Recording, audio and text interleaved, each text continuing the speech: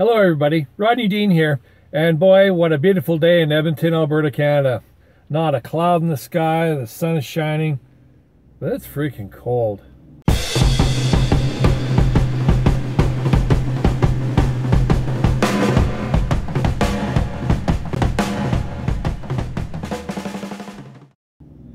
I gotta tell you, living in Canada is not always easy. January is usually the coldest month of the year and where we live here, and it does get colder the more north you go. But Edmonton, a little fact for you, Edmonton is the northernmost city in the world with 1 million people or more, and boy does it get depressing when like we had over a week of cold weather over Christmas holidays.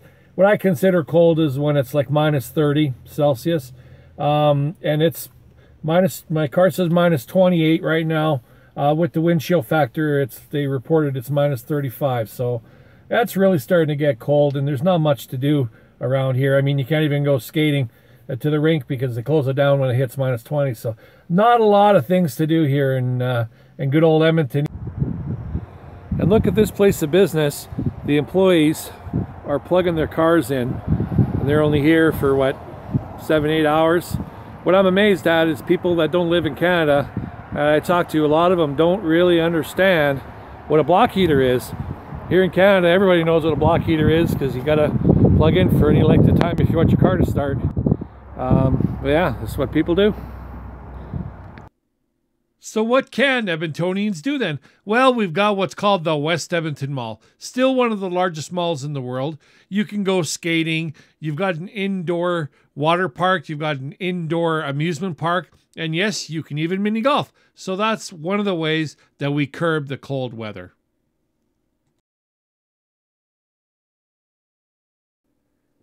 So what we do for our little girls is we clear a path right next to the house so the girls can go out and do their business. How do you get your grass so green when it's that cold in the winter? Well, that's actually AstroTurf. I swear by it for the dogs. Driving the kids to school. Don't you love how the smoke just sort of hangs there in the air when it's so cold? So this morning with the wind chill, it's only minus 40.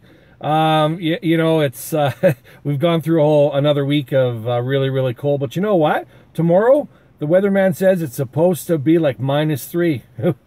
Who'd have thought, right? Anyways, yesterday we had about 192 accidents on the roads. When it gets really, really cold, the roads get icy. And you know what? They're not that bad as long as you drive normally. A lot of these people drive like it's summer still. And speaking of summer, yeah, Edmonton does get a summer. But, it's only about 4 months out of the year where it's really, we can expect nice weather. But you know what, while it is cold, I mean, I know I painted a lousy picture yesterday, but I mean, we do have lots more malls that you can shop at. There are indoor arenas, you can play hockey.